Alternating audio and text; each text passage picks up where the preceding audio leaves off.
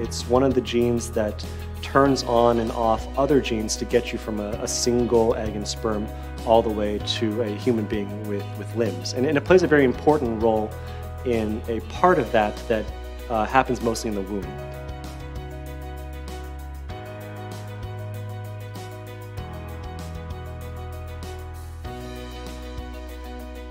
And as far as we've learned from all of our work in chordoma, the key feature of chordoma cells is that they also have brachyury. And these are fundamentally cells that have not figured out how to turn brachyury off like a normal cell should.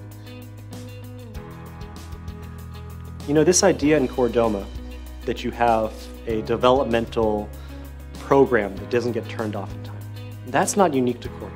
That happens in a lot of different cancers. If we can understand how it stays on and how it turns on and off other genes, then we can sort of build a rule book for how transcription factors function in cancer. And that's really the first step to figuring out how to drug them.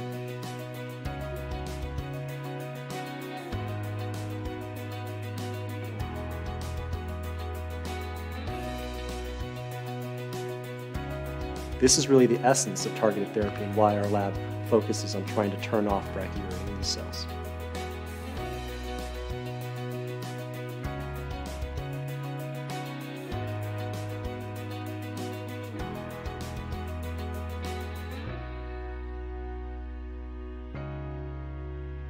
In the simplest terms, without the chordoma foundation, we wouldn't exist.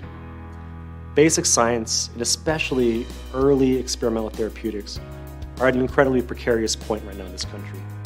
Our streams of funding aren't secure. There are enormous pressures on us to publish, to move quickly, to work on the obvious things.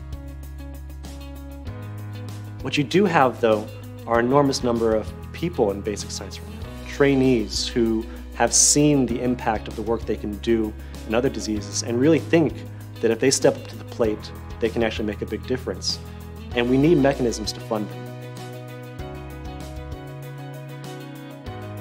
The Chordoma Foundation gives us the ability to put incredibly talented people onto this project with the belief that they're going to succeed.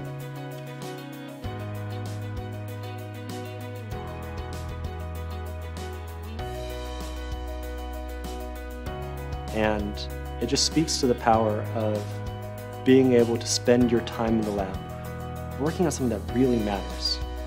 And that can really be inspiring to trainees. And so I'm so thankful for the Chordoma Foundation for giving us that opportunity.